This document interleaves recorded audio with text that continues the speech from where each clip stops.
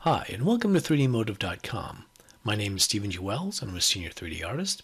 In this introduction to Keyshot 7, we're going to first take a look at the interface in Keyshot, how to create simple objects, how to move them around, how to scale them. We'll look at the different palettes, we'll look at materials and how we can easily drag and drop them onto objects to, of course, change how they look in the scene. We'll look at adjusting our environment lighting so that we can see what sort of effects that can have on the model.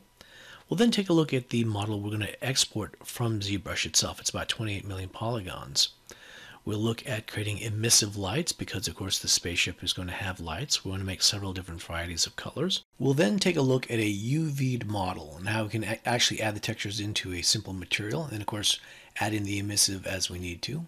We'll look at dropping this particular model into an environment, and we'll even look at adjusting the lighting in the environment so we can get the best effect on the model.